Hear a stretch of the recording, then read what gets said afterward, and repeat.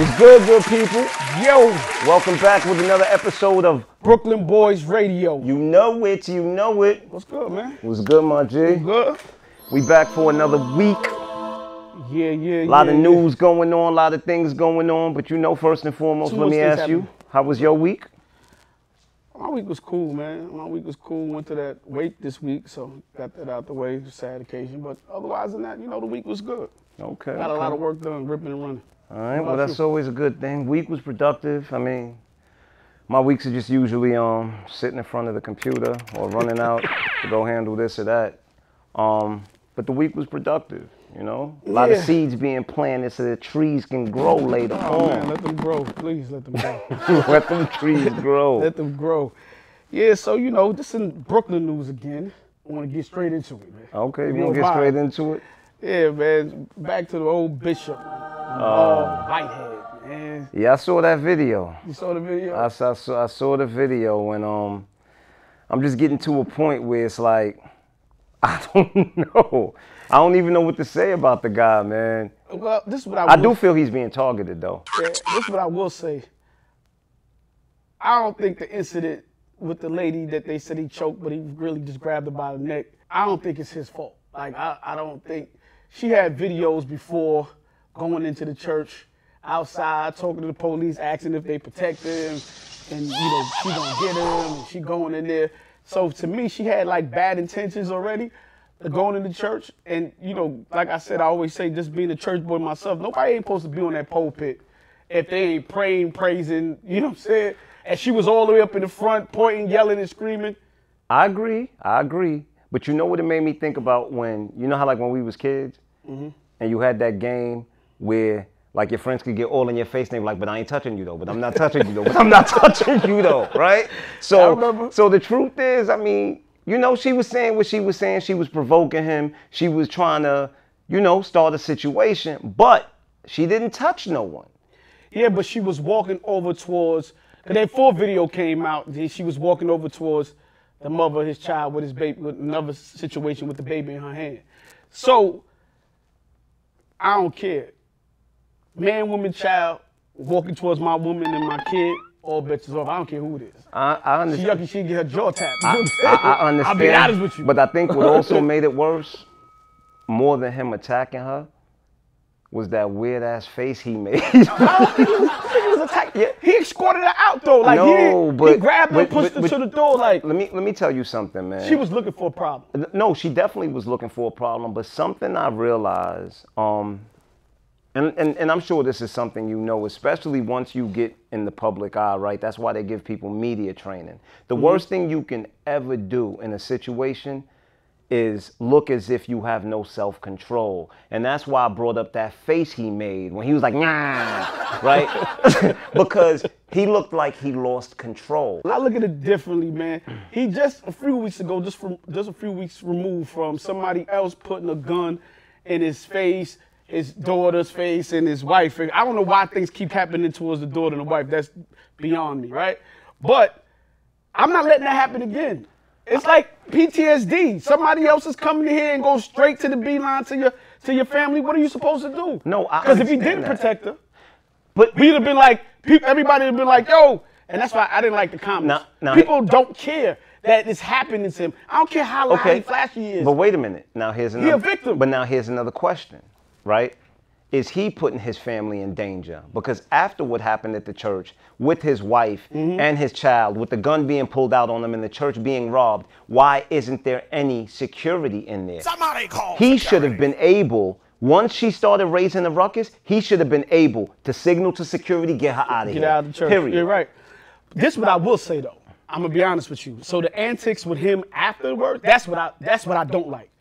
You know, he went online, and I don't understand why he keep fighting the public, why he feel like it's a need to keep explaining. Yo, you explain the story, that's it, and move on.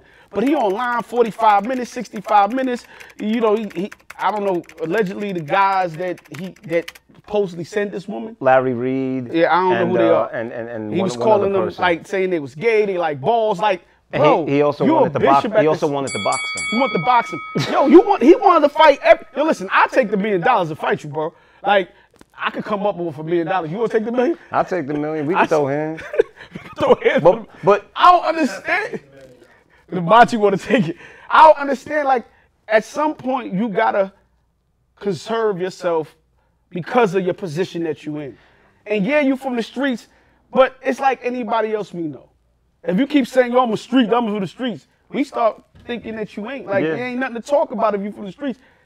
But you a bishop. Be a bishop, B. And another thing, too, is, oh, there go, this is what Styles was talking about. Monty always messing up in the background, dropping things. He the king of that. But one of the biggest lessons I ever learned with this whole being in the public eye thing is never breathe life into something that you want to die, right? So it happened. Let it die out. Stop talking about it. Like, you're constantly breathing life into this thing that you want to go away. Because each time that you speak about it is the more you give it life and the longer it will last. It happened, let it die, stop speaking about it. Bishop Lamore Whitehead, man, if you listening, bruh, leave it alone. Let these things die, focus on the word, and do what you do, man. But Shorty didn't get arrested, though. Oh, she did? Yeah, she got arrested. Oh, I didn't even know she got arrested. She got arrested because she wasn't supposed to be there. And that's the only thing. Wait, but I don't understand. How was she not supposed to be there if it's it's a church? Because she was antagonizing. She went up there for the problem. Like, you went there yelling, screaming, doing all this stuff, provoking the incident. But how can you trespass in a church? I don't know what she got arrested for. They just felt the need for her to get arrested for whatever she had partaked in that situation. Well, they both got arrested. If she was there antagonizing him and was there with a malicious motive, then I guess, you know, karma's a ma. Enough is enough, baby. We can't keep going inside the house of God. Whether y'all feel like he's a bishop or not, he go there. Before the video, he was asking everybody to come to church. This is what he do. Respect the house of God, man. He preaching the word and disrespect that, B. Stop violating the house of the Lord. You know what I mean? And Bishop, stop wanting to fight everybody. That shit don't make no sense to me. Just because you got muscles, don't mean you got to fight, Bishop. Yo, a lot of people got something else. Or, Bishop, come on the show. You can slap box. Yeah, you definitely can slap box over here, B. You can slap box. We'll try to hook it up for you. You and Larry Reed. Y'all can slap box on the show. Right here, right here. It's a Brooklyn thing. So you might as well spread love, man. It's a Brooklyn way. You'll have home court advantage, Bishop. So in other news, not too funny joint. Ludacris manager Shaka Zulu was arrested and detained for murder. And I don't understand why he was arrested and detained, especially in the stand your ground state. You know, surveillance video came out. He was punched in the face and beat up by 4 dudes and shot in the back during the gunfire. He shot somebody. Unfortunately, somebody did lose their life. But we watched this with Trayvon Martin and George Zimmerman.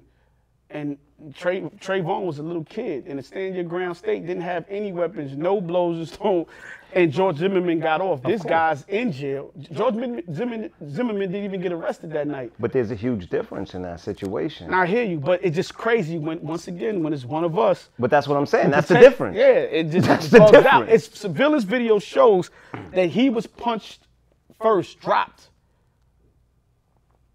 Repeatedly beat on. I couldn't hear the gunshots when they came and when they didn't go. So who shot first? I don't know. Okay. But he was jumped by 4 men though in the video. Okay. And he was shot in his back, according to the report that I read. So, you know, let that man go, B. Like, he's protecting himself at this point. But you can't, you know, you in the stand your ground state and you in the open carry state that I don't think you need a license anymore to carry in Georgia. So it ain't like you can't have the gun on you, right? Mm-hmm. So I don't understand what the problem is. After you see the surveillance video, let the man go. The problem is he is black. Yeah, I hear you, man, but if you're in a stand your ground state, open carry state, he's not carrying an illegal firearm. He was attacked. He defended himself. There's no reason why he should be charged. But the truth is we go through all these complications, and most likely he's probably going to go to court, and hopefully they'll give him a bill. Yeah, you know, he'll get a bill. Not even if not drop the charges, maybe he'll take it to trial and he'll be found not guilty. But it's just crazy that we even have to go through that entire process just to be proven innocent. Because I've always said that when it comes to us, huh? Oh, come on, the NRA doesn't apply to us. They don't came out for Zimmerman though. Of course they came out. They ain't coming out for us though. You know what I mean? So we fall into their trap all the time, man. Like I said, it's unfortunate that somebody lost their life, but it's also unfortunate that somebody has to go to jail for protecting their own life. You know what I'm saying? That don't even make any sense. Well, I always say, don't give somebody a blank check and be mad when you got to cash it. So if you run up on a man, y'all jumping him, y'all beating him, listen, that's an open door for anything to happen. Now, that's message Mo. No, it's not about message Mo. It's the honest to God truth. So you know, I always feel bad about any type of loss of life, but if you take it upon yourself to do certain things, there's consequences to all actions.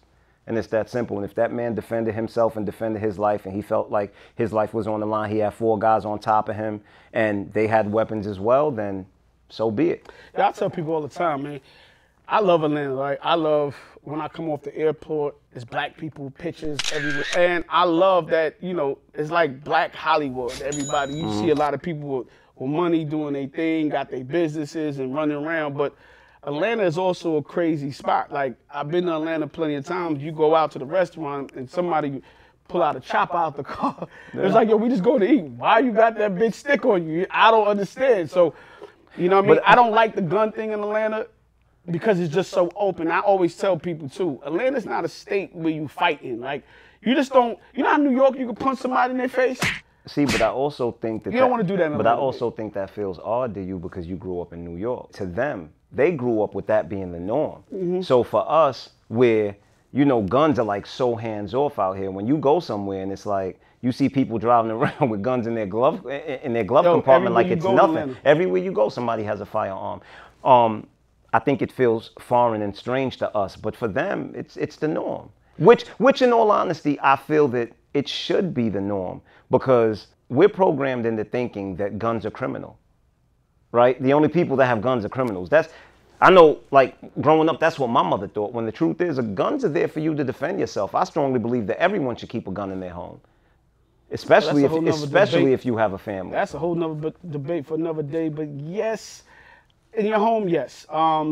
In the middle of the street, you go to a restaurant, I don't know why you would have a firearm on you if you decide with your family. But like in Atlanta, if you're in a place like an open carry state, yeah, I think you should keep the hammer on you because, like I said, Atlanta, you can't go there and like punch nobody in the face. There's no, oh yeah, I'm gonna fight you. No, well, you should. Well, the truth is, as an adult, you shouldn't be punching people in the face anyway.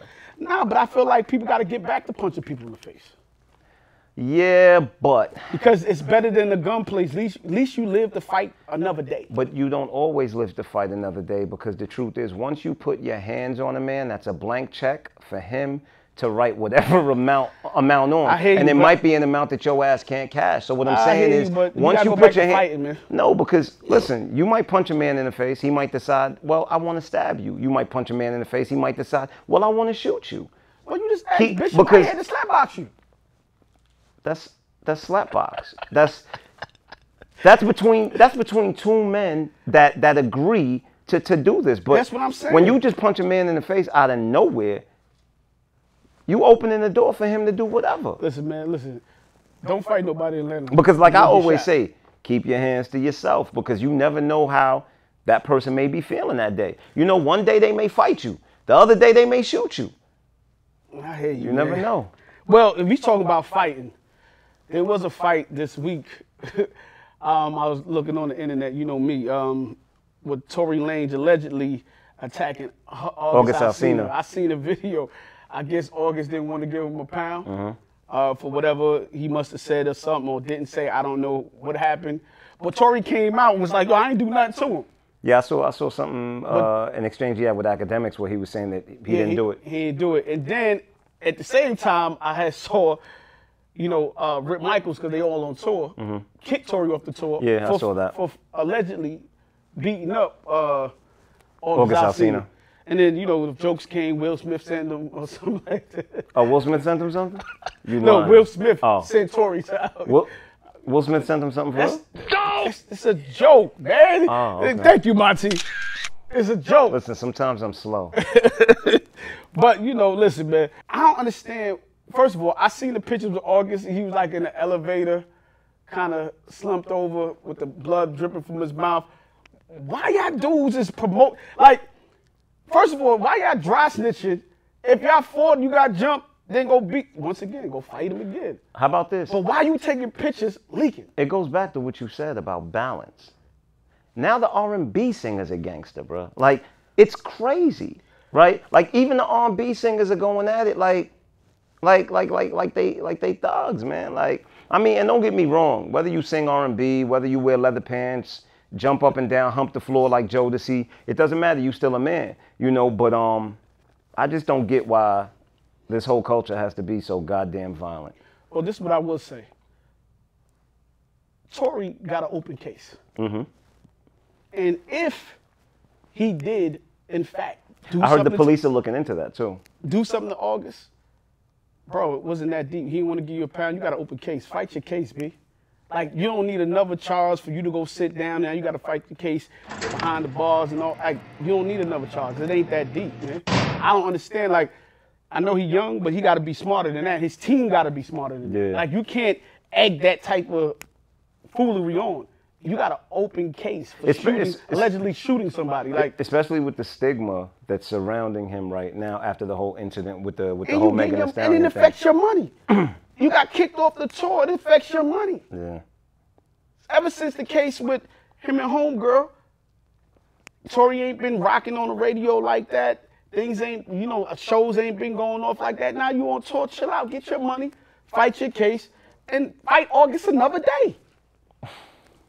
You know what I'm saying? Fight the case first, fight August 2nd. There you go. Fight August and September, but that's what he did. He maybe should have went to December. There you go. I think his case it starts in December. You know what I mean? Best wishes to you, Tory. Best of luck, man, with everything that you fighting. I don't know, maybe you got a Napoleon complex. He is short. But he is short. But you know, yo, just calm down, bro. God gave you blessings. You out there, you making money, you got opportunities, man. Sometimes you just gotta let things slide. Every battle ain't worth fighting.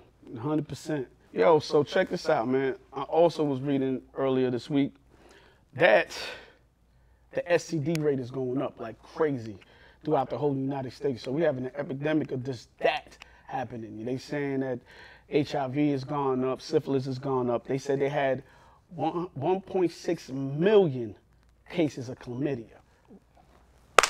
Clap, clap. Well, they clap, and they going off and on. It's on right now. It's applause all over the place. So they saying that's 2021. You know, that's from 2021 results. Those ain't even 2022 numbers. So check this out. I just think it's because of the pandemic. Niggas was just in the crib, just jumping from crib to crib, getting ass, and you know, just putting it all around. It's either that or dudes thought meant they had to use protection. I don't know, but it's crazy. Y'all listen, y'all wrap up. I remember when I was a kid, right? We used to double up on our condoms. I don't know if you could do that, though, but we used to double up because we didn't want to catch nothing. Y'all better start doubling up out here. Huh? What? What you said? Well, I've never had an STD in my life. You said if I've caught anything. He said if you ever caught anything. I've never had an STD in my life. I've seen some dudes that caught some stuff. Thank the Lord. I don't even want to talk about it, man, because you're making me itch right now. Yeah, listen. You're making me itch. I'm scared, man. Look, it's winter time coming right now. No more sneaky links. Cuffing season. I'm about to start cuffing. Because it's about to be that weather where it's like, I'm not, listen, once I get home, I am not coming back outside. Yeah, so listen, come with your paperwork to my crib and we can lay up all winter. We can lay up all winter. Another news, I seen that New York City governor started to, they want to start putting surveillance camera inside the subway cards. What you think about that? I think that's a good idea. I think maybe that'll serve as a deterrent because right now, crime has risen on the subways. But I also think that it has a lot to do with mental illness. It has to do with the fact that a lot of people are homeless. Like people out here losing their minds, man. You know, a lot of people couldn't deal with the pandemic mentally. A lot of people couldn't deal with the isolation. A lot of people couldn't deal with the fact that they lost their jobs. A lot of people going through hard times. You know, and the truth is that when there's hard times, crime goes up.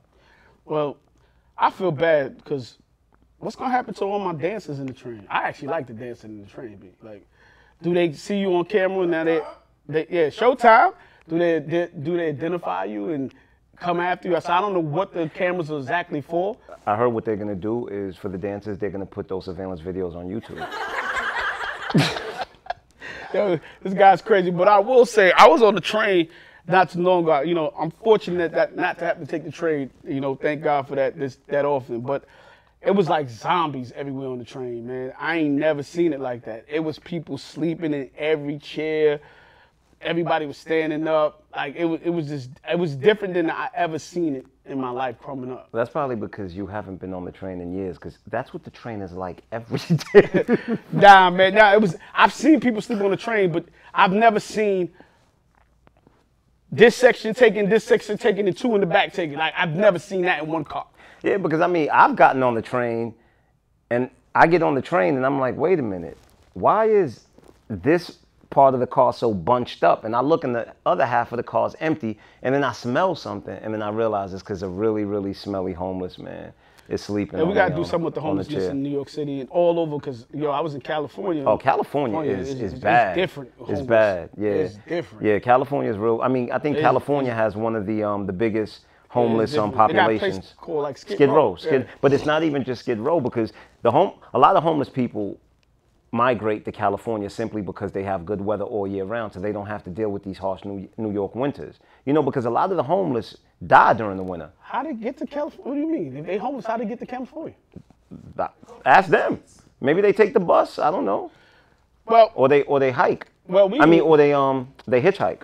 Nobody hitchhiking. There's too many people disappearing for people to be hitchhiking. Yo, bro, you know what's so crazy? I was getting on the BQE the other day, and I swear to you, there was a Hasidic Jew hitchhiking. I was like, this is crazy. I've never seen a hit.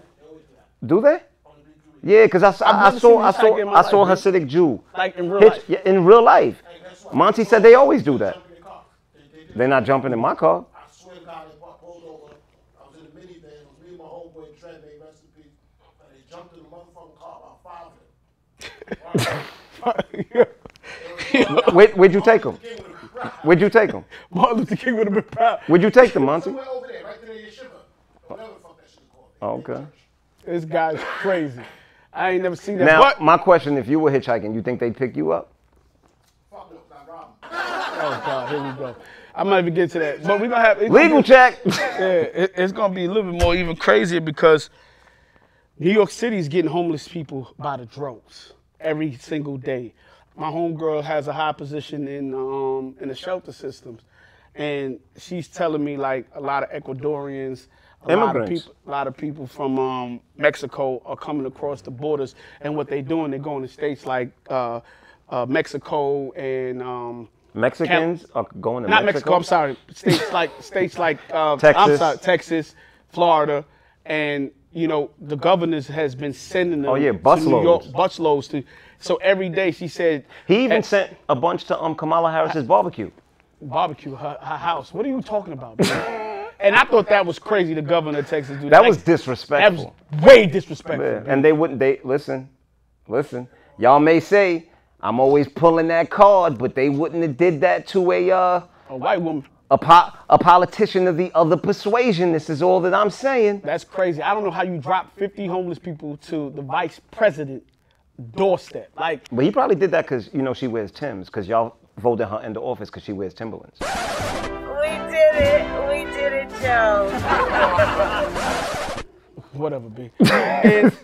And not only that, the governor of Florida put 50 immigrants on a plane to Martha's Vineyard. Adios. Because New York City, Massachusetts, a bunch of California are sanctuary states. Mm-hmm. So, even the mayor from New York City, Mayor Adams, I guess him and the mayor from Texas got into a beef. And he was like, yo, talking about the immigrants that's coming in there. So he's basically like, yo, all right, since you want them, we're going to send them here. So they've been sending them all over to all the sanctuary states throughout the state, which is a good thing, because before they was locking them up, putting them in cells. But the bad thing is, too, I got another friend of mine that works in a charter school, and they get kids by the boatload every single day. Mm-hmm. And the kids don't have their parents. Usually they just give them to somebody to just say, yeah, I know him, or I know her, like a friend of the family type of thing. And sometimes these kids don't speak English. They don't speak any, she get all type of kids, Russian kids, Ecuadorian kids. And what happens is they don't have any teachers to teach these kids. But who's sending these kids with no parents? it's better to get them in the household than keep them in the system, I guess. But look, better they send the immigrants to Martha's Vineyard than they send them to Brownsville. Oh no, they there too. Oh, they in Brownsville too. Oh, They're everywhere, B. So, you know, one thing I will say, a lot of immigrants that do come to this country, though, they do work hard enough, most of them, and they come up. You know, our family are immigrants. You know, Yeah. we came. My grandmother came to this country with something we call wash and put on clothes, where she had to wash her clothes out every night and go get up, and hopefully they was dry in the morning to go find a job. And she brought 5 of her kids up here, bought a house, and all her kids are successful. So, you know what I mean? This country is made up of immigrants, so it don't belong to nobody but the immigrants, because not even the white folks that came here from Europe, they all immigrants. we're all immigrants in this country. So, you know, it's just sad, but I hope, you know, they find peace here and, you know, find a new way of life, and you know what I mean? And but the political game that's being played with the immigrants, It's not right. between the Democrats and the Republicans is terrible. So immigrants, if you're seeking refuge or shelter, you can feel free to go to Styles' house. I will make sure to put the address at the bottom of the screen. Exactly. Feel free. guy's Styles. He's on one today, B. What's wrong with you, man? Anyway. Yeah, but it's messed up what they're doing, man, to all of the immigrants. 100%. You know what I mean? So enough love, best wishes out there to all those that's trying to find their way, you know, whether adult, child, God willing, man. Yeah, be kind, man. If you see somebody that's in need, please give them some paper, some food, something to drink.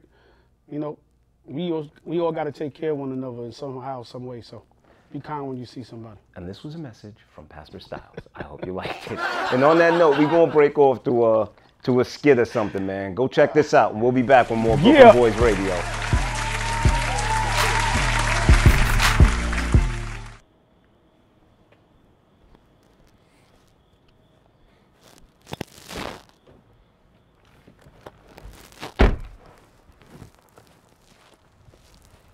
Anthony, right? Yeah. Yo, where you know G from? I used to sell him kicks. Kicks. So you still get sneakers? I can use some J's. Nah, I don't sell sneakers no more, man. You don't sell sneakers no more. Of course you don't.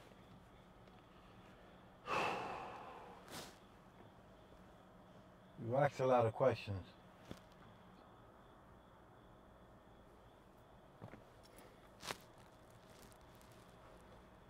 Yo, what you got on? Yo, what you doing? G might be your homie, but I don't know you. And I don't know you. You bugging out, man. Wildin'.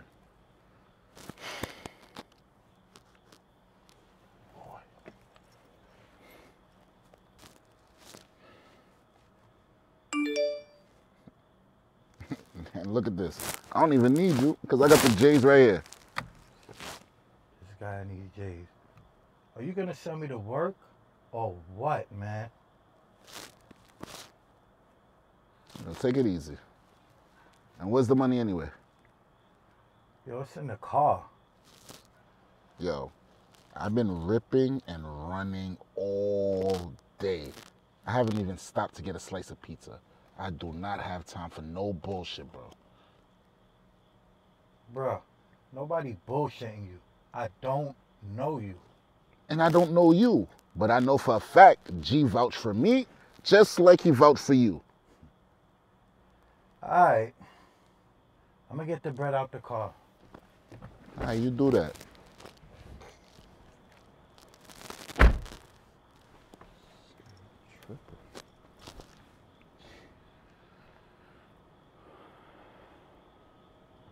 The fuck?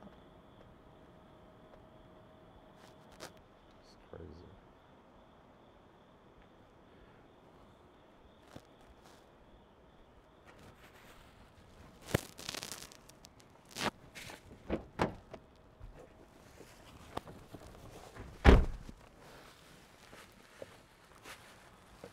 Alright, where's it work? It's in the trunk. All the money in there? Every bit of it.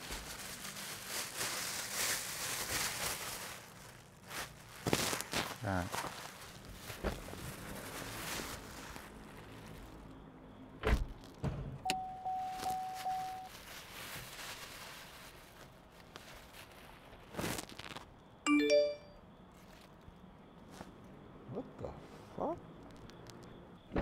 attorney. Yo, Boyz behind us. Oh, shit. Somebody must have set you up, man. Fuck.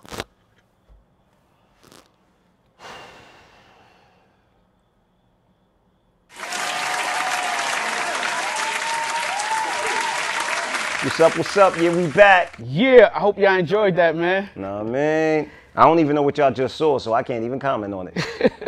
Come on, man, this guy's crazy. Yo, but anyway, man, you on one today. You smoked something before you came here? Nah, I'm just really hot in this hoodie. Oh, yeah, it's hot here today. The AC's not working today. But check this out. So I know you know, a TV guy, like to watch certain shows. I see that 50 Cent is parting ways with stars. What you think about that? I think he had a good run. You know, I don't consider 50 a creative. He's more like an executive. But most people don't like to be pigeonholed in one situation because you kind of get typecasted. 50's kind of been creating the same show over and over and over and over again, but he's had great success with it. But I think it's a good move. I mean, he got his just due with stars. He definitely made his mark, and now it's time to move on and kind of find different paths, expand. I got a question though. So Star still own all the content that they put up there. So he leaves all of that behind? Yeah, I mean. So if they go on to another season of, Kanan and all that, so he's not a part of that anymore, or well, how's that work? All depending on his deal. Most likely, he would be kept on as some type of consultant. I think that he'll probably be receiving royalties off of whatever shows they do in perpetuity, like definitely. Forever. So even if they do a spinoff of any show, being that he was linked to the original creator, he's probably going to get some type of check from it. But he doesn't have to be there. He don't have to be there. He could just go somewhere else and do a whole nother set of shows at another network. Yeah, it's just like just like Courtney Kemp. I'm sure that Courtney Kemp wasn't on hand with Force, right? But being that it's a spinoff of a show that she created, she sees money off of that. Well, look, man. He came up, so his next bag is probably most likely going to be a real big bag. So, you know what I mean? He proved himself. He proved that he could put #1 shows in the time slot. So, look, good luck to 50, man. What you thought about the little TJ and Don Q? I think Don Q smoked TJ. I don't know, man. You know, it's hard for me to get into music nowadays. I heard both tracks, and Little TJ kind of reminded me of like a teddy bear in the jungle. listening to him, yeah, like listening to him on Many Men. He's on one today. No, I'm telling you, I'm not on one. It just wasn't convincing for me. Like it was just like. I just felt like it was a lot of dry snitching in the music. You know what I mean? Apparently, he kind of blaming A Boogie, the whole. But you know what I mean? High Bridge Camp for the whole shooting. That's the same dry snitching Pac did. Oh, like man. Pac did a whole Pac song. fans. No, listen, you got get whoever. Truth is truth. Truth is truth. Pac did a whole song talking about Biggie shot me, bro. That's dry snitching. And back in 95, 96, I was saying that like, bro, this dude is you telling, homie. Like, it is what it is. But you know, Pac's a great actor, and people love his antics. But anyway. I like Pac, man. No, I like Pac too. I don't like him better than Big, but yeah, I like Pac. I like Pac too. I like his music. Like. I love Pac music. You understand what I'm saying? And I think Pac and Big are two totally different type of rappers. I love Big for what Big do, and I love Pac for what Pac do, but It still doesn't change the fact that, once again, I separate the music from the artist, and it doesn't change the fact that Pac was an actor. He was. It is what it is. Listen, man, and Pac was dry snitching all over all of those songs. That's not what I asked him about, but big up the Don Q. Big up the Don Q. He did his thing. He killed the freestyle. And I hope y'all brothers can keep it on wax, B. I love when dudes battle each other. I come from that era when people could put stuff on wax and 100 people don't get shot or stabbed from it. So keep it on wax. I thought it was a good sparring match, but Don Q won it for me. High Bridge. What up, my son? Yeah, my son from, yeah. So, you know, I was watching First Take and Undisputed today. Those are my shows, you know, my morning shows. I got to watch my sports. And I seen that the Phoenix Sun owner. Oh, Robert Sarver. Yeah. I don't know nothing about sports. He told me that, so he told me to say it. Anyway, like I said, he's selling the team, the Phoenix Sun team. And I don't know if we spoke about it before, but he had used like the N-word a couple of times in the past. And he had some misogynistic things to say to women and some things that he done. So they had I say those, he can't say it. So they had suspended him for a year and gave him a $10 million fine. They were supposed to, I felt like it was gonna do more, but I think like Mark Cuban had put out a statement before, like that's gonna open Pandora's box, because he was ready to snitch on everybody. On everybody. Because they all do it. You know what I'm saying? They're gonna snitch on everybody. But, you know, a lot of sponsors, PayPal was pulling out of sponsorship from the Suns. The minority owner was like, yo, you gotta go. LeBron James put out a tweet this week. Your man put out a tweet, even though he played for the team. Chris Paul. Chris Paul put out a tweet. So homeboy was like, look, man, I'm gonna sell that team and the NWA team that he have. I think it's called the Mercuries. He's shipping out. All I want to say, I hope y'all give a chance to a black owner to come in, or a black group, a majority group to come in to take over the Suns. You know what I mean? So we can have more black ownership, since most of the players are 90% black in the NBA. So we need more black owners in the NBA, and maybe we won't have no more Robert Sarvers. You know what I mean? Well, you got to find a black billionaire who's willing to actually purchase the team, or, you know, a black investment group to do so. I don't think that it's as simple as just saying find a black owner. Like, you have to find the right owner. But they out there, bro. No, they're definitely out there. They're definitely out there. But you know, these guys get voted in. But sometimes they don't get voted in. No, of course. So we need to vote. Whoever's in charge of that, the other owners have to come together and pick like who's the next majority owner. It's a privilege. I'm saying to you guys, yo, pick a black person, because there's plenty of them out there. It's just that we don't get voted in. I watch sports all day. Styles wants to get voted in. If I had it, I would. As far as you know what I mean? But I was also going through the whole thing with the Academic and LL Cool J. Academics is a culture vulture in another sense. He's a lame who actually does not embody no part of what we represent, and he exploits it. That's what he does. And the truth is, he doesn't give a damn about the culture, bro. He don't care about none of that. Can we get to what he said about the culture? Oh yeah, basically he was getting. He said he called the old heads dusty. He called the old head rappers dusty. Which I totally have to disagree with him, man. You know, and they was the forefathers. These guys gave me hope and dream to even do what I do. You know what I'm saying? Like, I used to come home and just watch Video Music Box or listen to Hot Tracks or Bobby Simmons, and I was always wanting to be one of these guys. You know what I'm saying? Growing up in the 70s and the 80s. So for him to say that, yeah, they didn't make the money because there was no business model at that time for them to make money. You know what I'm saying? So they laid the foundation and paved the way for all of us that's in the music career. So I thought, even for him to a certain degree, you know what I'm saying?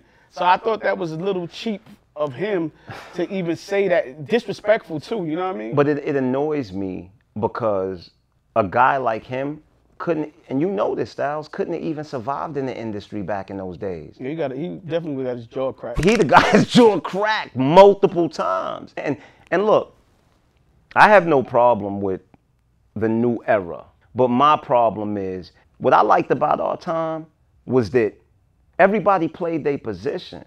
You understand? You had the dudes who had the 9 to 5, they were squares, and they still hung out with the dudes in the streets, but they knew when to keep their mouth shut and when to join the conversation. You understand? And what I can't stand these days is dudes that aren't built like that, man, that run their mouth like they are. And then the second you deal with them like a man, all they gonna do is call police. Like, bro, if I put my hands on you, you got beat up. Is there really a need to press charges? Like, we two men.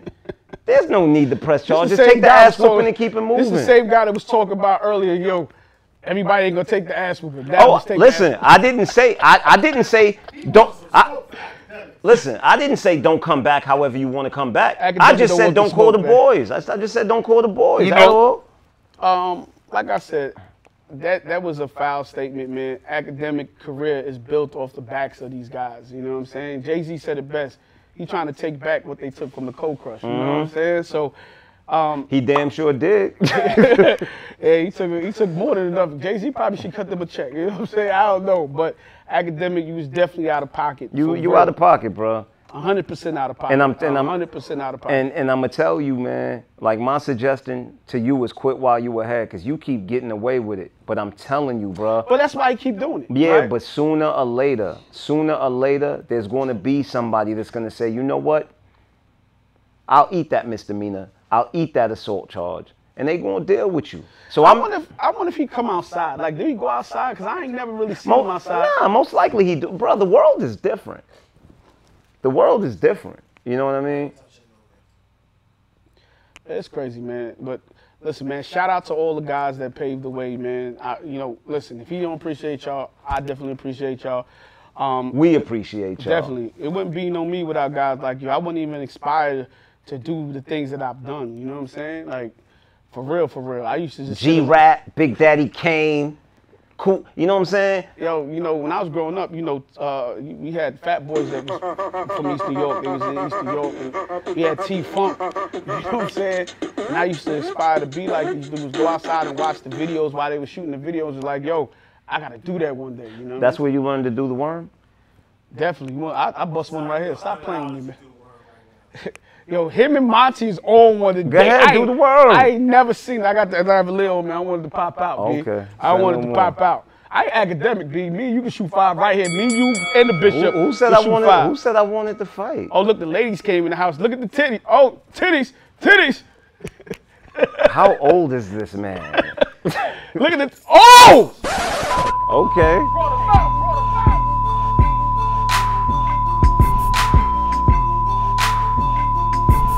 We back. Yes, sir. So, Mo, let me ask you a question, man. You got TikTok? I just started a TikTok last week for this show. Oh, I got TikTok, but it's not on my phone, so I can't find it. I got to re-put it back on my phone. Yeah, I just didn't like the way it sounded. Like, I got TikTok. It sounded weird to me. Like, that's why I never downloaded it. Yeah, I don't know about it. But it got a lot of information on TikTok. And apparently it has some information about people taking NyQuil and cooking chicken with it. What kind of place No greater is sign of the times. this? Of how stupid people are. No greater sign Yo, of the times. why would you do that, B? Because you saw it on TikTok. That's why the Well, world would do it. The FDA came out and said that's a no-go. I guess it's changing the molecular structure of the NyQuil, and it could make you higher if you eat the chicken. I really do think that that's a representation of the intelligence of the generation that we're dealing with when the FDA has to tell you that cooking chicken with NyQuil is a bad idea. Yeah, I don't even know what that's bedtime chicken. Like, what is that, man? Bedtime chicken. Bedtime chicken. I don't want no bedtime chicken, B. And no brothers need to be eating no bedtime chickens. We get niggeritis already from eating chicken, so we definitely need no extra dose of niggeritis. You know what I'm saying? But it's just so crazy that we live in a world that people will really see people cooking chicken with NyQuil on TikTok and then go do it. Why would you try that? Genius. That behooves me. Once again, no greater sign of the times. Yeah, but listen, I want to big up all my jail brothers. You know what I'm saying? There was a security Shout out to all the guard. dudes behind the wizard. Yeah. It was definitely a CO in there, female CO that just got arrested for relaxing all the brothers, for lack of a better term. You know what I'm saying? Relaxing all the Yeah, brothers. she was having sexual relations with some of the brothers in the jail. Interesting. Releasing the stress, B. I'm saying, taking care of the inmates. Listen, man, I don't find nothing wrong with it. They should have kept on the job, man. They probably had less fights in it. Listen, Oh, penal correctional. Monty just threw us off with a joke that And it missed. that all the way missed. All the way missed. I don't know what that was about.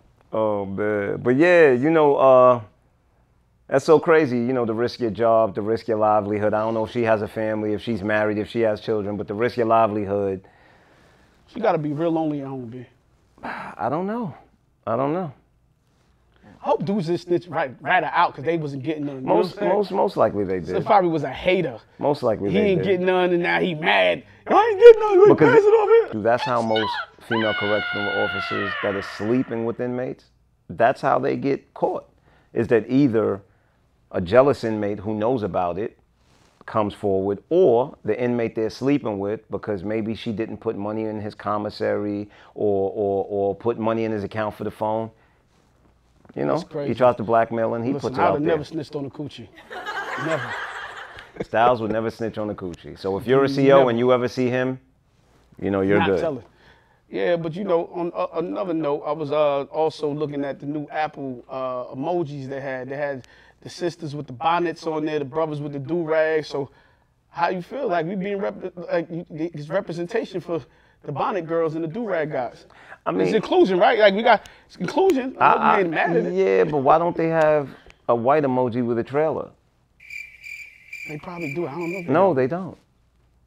I don't know if they got one, bro. No, what I mean by that is why is it that every You know this is gonna get on Mo's nerve. I'm just letting y'all know this no, right now. but He why, own one of them. why Let's go. is it that every representation of us has to be and I'm not even going to say the worst version of ourselves, because just because a black woman has a bonnet, that's not a bad thing. Like that's what they wear to go to sleep at night. But I'm just saying that as far as how we're depicted to the world, right? That's the perception.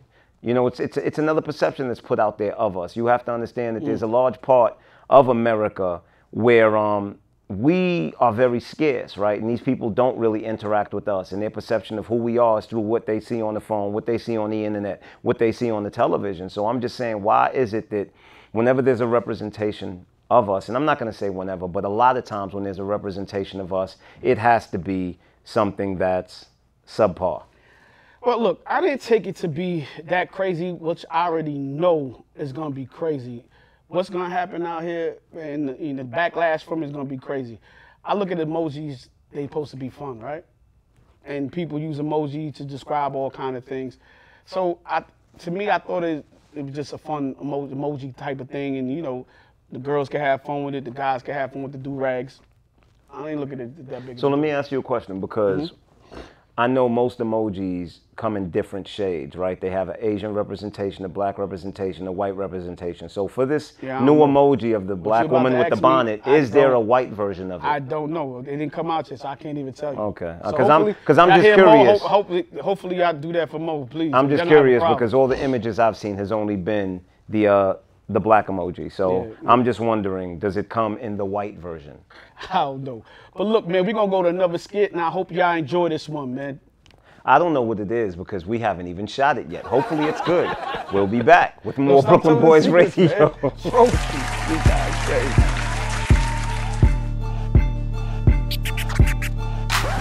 I'm tired of these dudes swearing they got game when they game is really shit. You know, like trying to claim exclusive privileges when they banging out more than one chick. Like we believe their lies, their fables, their stories. Like you fooling somebody. Duke, your stories make me yawn, they bore me. But I play along and have you label me that dense chick. Cause everything he's saying, I'm looking in his eyes, listening to every sentence, very attentive. When he already know what the deal is, while he looking at me like I'm baseball, what bases he plan on stealing. That's why I am officially declaring a pussy protest. It's time to put the cooch on strike. Stop giving up the goods to these dudes that don't want to step their game up and come at us right. Stop accepting calls after 10 p.m. Ain't shit open at that time. He don't want to take you nowhere. He want to come to your crib and bend up your limbs. Stop dealing with dudes that ain't trying to better themselves and progress. Fuck their complexion, hair texture, eye color, and how well they make dress. And how they approach you like, what up, man, what's good? Not a damn thing if you can't teach me shit, uplift your community, and relocate me up out the hood. When's the last time you read a book or even a paragraph? And I ain't talking about the caption in the magazine disclosing the measurements of shorty's breast, waist, and ass. I mean something mentally stimulating and enlightening. The effort ways dudes get ass these days is frightening. We ain't never gonna rise as a people. The only thing rising is his penis that stick deep in you. Do you realize the power we possess? Why do you think dudes get shape-ups by cars and make sure the outerwear stay fresh, get their diesel on to attract us, to get in our thongs? When 99.999% of the time we don't even come because you don't know how to use your tongue. This dick game's dead wrong. Fuck your swag, fuck your diggy bop, fuck your style. and his hard rock act, claiming he stay in a block grinding with guns cocked, acting wild. Most of the time Duke is broke. He don't even have a right to pop a collar and stay holding his manhood. Nigga, you a boy, can't even buy a bag of weed for $5 with a mind that's stagnated, with low self-esteem, so everything he do is over-exaggerated. So what we need to do is use our switch to invoke change. Stop giving up samples because Duke got diamonds in his chain or 94-inch rims.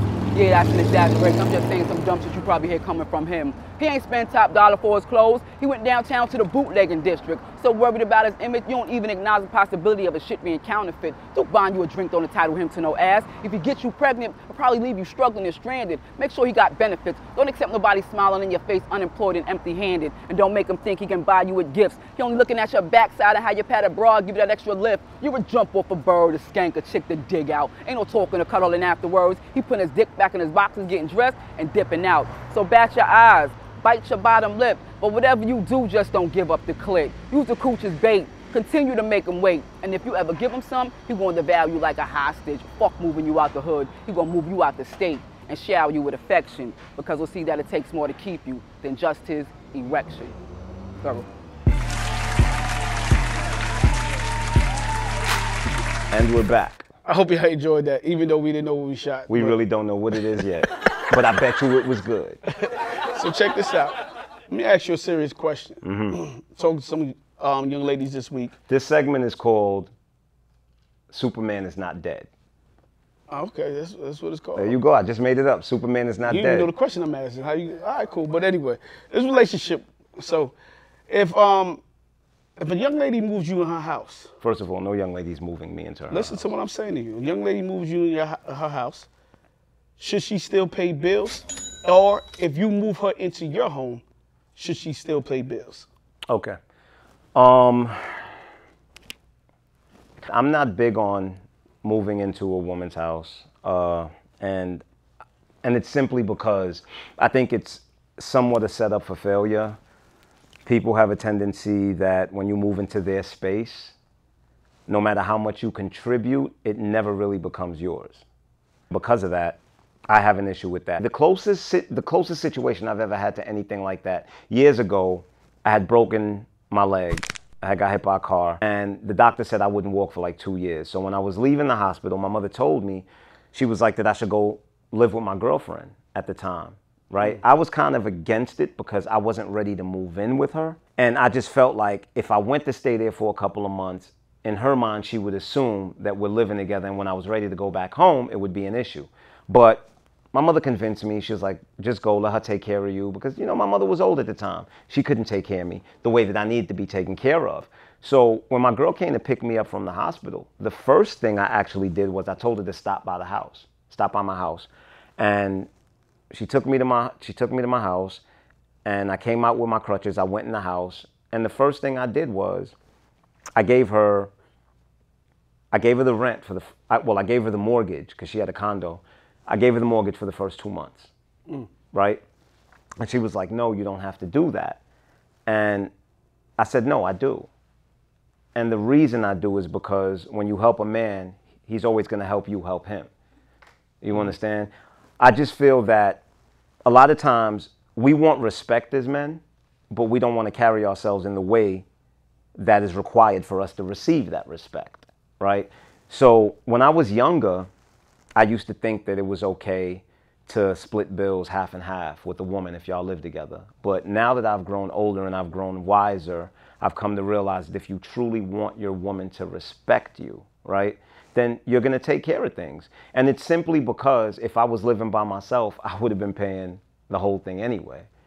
You know, I just think that women are wired in a way that it kind of makes it difficult for them to truly respect a man if he's not taking care of things. I don't think it's all the way fair, right? Because to be a man is to go to war every day for the people you care about, fully equipped with the knowledge that had the tables been turned, they would not do the same for you, and to be okay with it, right? Because a woman's loyalty is pretty much shown by messing with you and only you, while a man's loyalty is shown by being willing to die for you, right? So it's definitely not even scales, but I do believe that if a woman moves in with you, You take care of what you've always been taken care of. And if you move in with her, you know, you handle your responsibilities, man. You take care of what you're supposed to take care of, because that's what just comes with operating in a way that's going to keep you respected. Well, I would agree with you some parts, but on another side, I wouldn't agree. I come from, you know, my stepfather and my father. I watched them take care of all the bills, primarily in the household. But that's a whole totally different time that we lived in. You know what I'm saying? Mm-hmm. You can really function in a household off of one income. Today, you can't even get an apartment if you don't make 40 times your rent. You know what I'm saying to you? And I get what you're saying, because in my house, I live alone. My bills are, we'll talk about like the cost. my bills are astronomical. It's astronomical, right? And so I do that on my own now. So if a woman live with me, I don't need her to come. If she came in the house that I own, I don't need her to per se pay the mortgage, because I pay my mortgage already, right? But I think when you're in a relationship, whether you're a male or a female, that person's supposed to be an add-on. And these women don't come no more. They don't cook, clean, most of them, right? So I think I cook better than most women. You know what I'm saying? That I date anyway. You know what I'm saying? So you have to find your way in the house. I don't care if it's a light bill you pick up or a gas bill you pick up. I could carry the bigger load of stuff. I can carry the mortgage, the car note, but you got to do something. You're not gonna not cook, not clean up.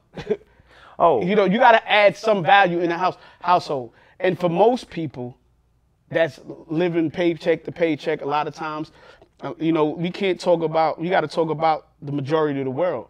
Some people, you know, I was watching the average American makes like 30-something thousand. which is crazy. Right? So that's going to take two people to pay those bills. Of course. Right? So we live in a space where the rent is going up, but the paycheck ain't going up. You know what I'm saying? The food is going up, but the paycheck ain't going up. You know, what you got to pay for childcare, I feel sorry for people that pay childcare. People paying $1,000, $800 a week for childcare. Not one person could do that on their own, especially at making $30,000, $40,000, $50,000 a year. So in the time and the climate that we're in, we have to live off of each other and help each other build wealth. So I'm into that, but you should have a woman that's gonna help you build, and a woman should have a man that's gonna help her build. And you should come together and build something together that's really dope, that can't be broken. Because I feel like a lot of relationships don't stay together because there's nothing tangible keeping them together in the first place. They don't build anything, they just live in life the rigmarole, right? Come home from work, she come home from work, y'all take care of the kids, y'all go on a vacation, that's it. But it's nothing that you building together that you gotta talk to that person, she gotta talk to you, and you know, she's invested and you're invested. So that keep the relationship a little tighter. So I am in agreement. If I got my household and I'm making enough money where women don't gotta do anything, paying their bills, so be it. But I don't want to give the wrong messages out there, because the majority of the people that's listening to this don't make that type of bread that could take care of a household. I think you kind of misunderstood my point, right? Nowhere am I saying that the woman should live in the home and not contribute anything, right? Like you said, okay, I'm gonna take care of the majority, right? I'll take care of the mortgage or the rent, you know what I mean? You take care of the cable bill, you take care of the electric bill, whatever it is. Not to mention also, I know in my past relationships, there was no such thing as her money, my money, right? It was our money. So although part of my income is contributing to taking care of the bills, right? A large part of her income is also being put into an account, right, for us. Or we're talking about, yo, what are we going to do with this money? Like, how are we going to build with this? You understand? Because once again, I think that that's one of the biggest mistakes that couples make, right? If you're living under the same roof and you're sharing a life, there is no your money, my money. There isn't. Because at the end, we're building a life together. So what we should do is pool our money together, pool our resources so that we can do more. You know, so although the income that's coming from me may be taking care of the brunt of the bills, but what does that mean? So does that mean if I'm down to my last, I got to come to you and ask you? No, it doesn't. It really doesn't work that way, because I'm using mine to take care of you. you know. But once again, like you said, you know, rent and living expenses are going so high. A friend of mine was just looking for an apartment in my neighborhood. Bro, you know how much studio apartments are going for? $3,200. Listen, One, I'm a renter. I rent people property. anywhere, So yeah. anywhere between $3,200 to $3,500 a month for a studio apartment. A one bedroom, anywhere between $3,800 to $4,100. it's steep out here.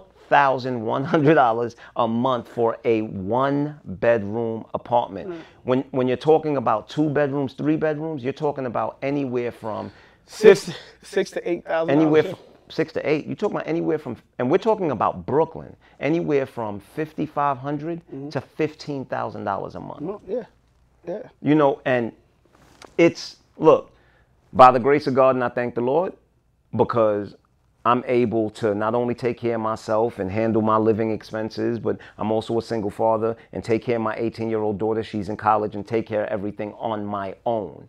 You know, 100%. and I'm grateful to the Lord for that. God's been good to me.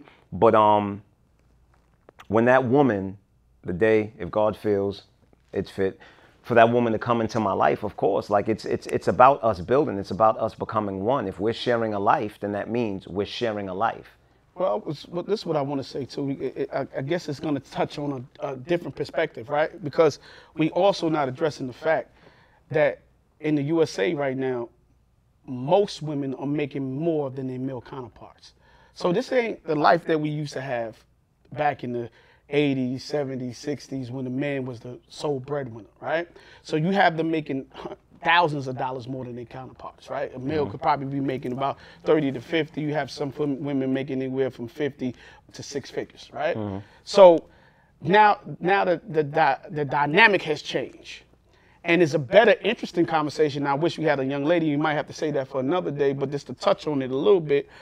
When a woman is making more money now and she's the head of the household, quote unquote, now is it her responsibility to do what it is that a person who's the head of the household and making more money? Or does she supposed to be like, nah, you got to give me this because you a man? Because all the time, and I'm just asking that because sometimes I'll be looking at things. Back in the day, men brought the bacon home. And that was his responsibility to take care of that house. And it should have been because he's making the majority of the money. Right? So now if you got a woman who's making the majority of the money, how does that work? I feel that that's a very tricky dynamic. And I think that it takes a certain type of woman to exist and to thrive in that type of situation. I don't think that situation is built for most women. I think most women over time will begin to resent that man and eventually not respect him. I think it's simply because just the way that women are wired. Like, look, man, men are supposed to be providers. We're supposed to be protectors. And no woman wants to feel like she's carrying her man. I'm not saying that it's a dynamic that can't work, but once again, like, I think it takes a special kind of woman. It takes a woman who doesn't define herself by her accomplishments, you know? It takes a woman who doesn't lead with, oh, this is what I make. It takes a woman who, what's important to her is the family unit. Definitely. More than where she stands. Well, also, the reason why I bring that up too, how it came to my mind, a friend of mine, she has a fiance, and she makes more money than her fiance. But he can't deal with it. Like, he's always like, oh, you make more money than me. There's always arguments because he feel like he ain't doing enough. He can't find nothing that's adequate to her, what she's doing, but she went to nursing, and, you know, she took a whole different career path, and his career's not going good. So a brother got to also be comfortable in his shoes too. But I will say this. If you're making less money than your woman, then you got to find a side hustle. You got to hustle. Like, some dudes don't be wanting to get off their ass and go hustle but do what you got to go do. You know what I mean? But I think it goes beyond that, right? Because the truth is, finances isn't the only way to be valuable in a relationship. 100%. You know, 100% correct. You can make sure that when she comes home, that the food is cooked, that the house is clean. You know what I mean? Because to me, it's all about making yourself valuable. You know, and I'm sure he's doing all of that because he's feeling insecure. Because one thing I know about men, and this is something that I don't think, and you know this because you're a man, people don't understand the feelings of inadequacy that men go through when they can't provide. Like, the world beats you up, and the world doesn't even understand that you beating yourself up. Definitely. You know what I mean? Like, oh my God. There's nothing that hurts a man more than when he goes through hard times. And this 100%. and a lot of our homes, and this is what women don't understand, a lot of our homes are fatherless because of the fact that men are embarrassed, right? Because you got to think about it. When you fall on hard times, what's the first thing a woman says? Be a man. I need to go out there and find me a real man, because what she's doing is she's hitting you kind of like at your lowest point, man. You know, and when I say lowest point, I just mean she's really hitting you where it hurts, because what she's doing is she's questioning your purpose. Like, God put you on this earth to protect and provide, and it's like, look at you, you can't even do that. You know what I mean? So it's almost like, why am I even here? I say that to say that us men, we have to stop allowing the world to make us believe that we are defined by what we can provide, right? How much we can protect. Because although, yes, that is a piece of who we are, it is not who we are. We are human just like everyone else. Everyone's allowed to make mistakes. Everyone's allowed to have a hard time, to go through hard times. But for us, whenever we go through hard times, it's like, try harder. No excuses for you. Listen, man, you know, so funny, so crazy, because this bleed into my next topic. You know, I never forget when I damn near lost everything, you know. You were a bum. Nah, not quite. God is good, because I never had to sleep on nobody's bed, nobody's floor. God is great. Right? And I ain't sleep with nobody before. I never had to beg for food a day in my life. But I remember it was a time, man, my bills was probably about $13,000 or $14,000 a month at the time. Mm. And I probably put away maybe about $250,000 at that time. And in 2 years, I wasn't making the same amount of money. And I had owed Uncle Sam 200 grand. That's a story for another day, you know what I'm saying? And the money was coming in, but it wasn't coming in fast enough. Mm-hmm. And I had went into foreclosure and stuff like that. And I remember my daughter coming home from school, because I used to pick her up from school. By that time, the school bus used to drop her. So she would come in the house and be like, "Daddy, why you home?" Yo, it was one of the most heartbreaking feelings I ever had, the lowest point I ever had in my house, because my daughter was like, "Yo, Daddy, why you home?" And I didn't have an answer. And I was so distraught by that. You were embarrassed. Like, I would literally go in my bedroom and cry at night, because I was thinking about how I'm gonna lose the house. Show me how you cried. Shut up, man. I was gonna lose the house. My brother had rented an apartment from downstairs, and my niece lived downstairs with him, and I was like, "Yo, where they gonna go if I lose the house?" Mm-hmm. So all this pressure was on me, and I remember having these pains in my side. It was so excruciating. I had to go to the hospital. When I went to the hospital, the doctor said I was perfectly fine. I was in good health. But he's like, "Your stress could kill you." Mm-hmm. Stress. And because I thought I was going to lose everything. So much so I used to go to the church. So I going to the church, just cleaning up the church, because I didn't want to be home when my daughter got home. Just so I can walk in and be like, when she came in and I came home, and she's like, "Oh, I came home from work, or I came home from doing something." And I used to go clean the sanctuary in the church. I used to do pantry, clean the bathroom. And at that time, nobody really knew me like that. They even tried to kick me out of the church, like, "Yo, you can't keep coming here every day." Was it Bishop that tried to kick you out? Shut up, man. It couldn't be here every day, you know what I'm saying? And, you know, I remember that feeling. I never want to feel like that, because I never want to be embarrassed or let down my daughter or let down my family. I can go to my Instagram. I talked about it on there, you know what I mean? Just that time period of losing everything. But I didn't lose, thank God I didn't lose everything. And this leads to a greater story. We're going to talk about some testimonials and stuff like that, because I've been through some crazy parts and periods in my life. It's over. When God just stepped in amazingly. If I wasn't a believer, I'm a believer because of how my life has turned out, and it's not by happenstance. And one time, that could be like a miracle, but it happens over and over and over again for me.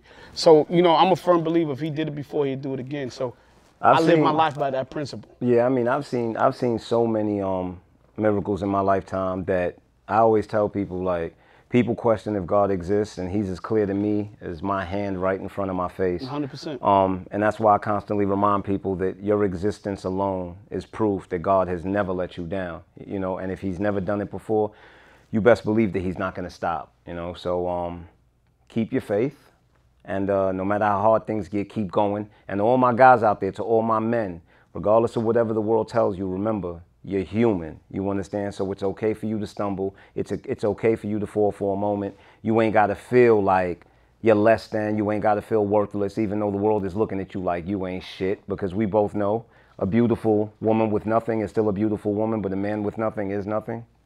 But pay no attention to the world. Keep going. Keep going, man. Keep pushing. Keep striving, man. You know, when you fall, get right back up, B. You know what I mean? Take that breath and get back up. You know what I mean? I fell so many times in my life. I've been told so many times in my life, I ain't gonna be nothing. And I was one of the people that told him that multiple times. You know what I'm saying? So, just keep striving, man. We gotta keep striving for perfection. Keep striving to be the best you can be, man. I always say don't strive for perfection, strive for improvement, because if you're striving for perfection, you're never gonna reach that. I'm reaching it. I don't know about this nigga. Well, good luck to you, God. Yeah, hope y'all enjoyed another episode of Brooklyn Boys Radio. Check this out. We want to shout out to Woodstack, man. They let us use their facility every week, so we just appreciate them for that. Please come out and get your fly gear and your sneakers at Woodstack. Shout out to Woodstack for sponsoring us. And Tico! And my man Tico. You know what I'm saying? Because Tico hooking me up with, you know. Definitely not. Yo, we see y'all next week, man. Brooklyn Boys Radio. We out. Brooklyn. Later, B. Out.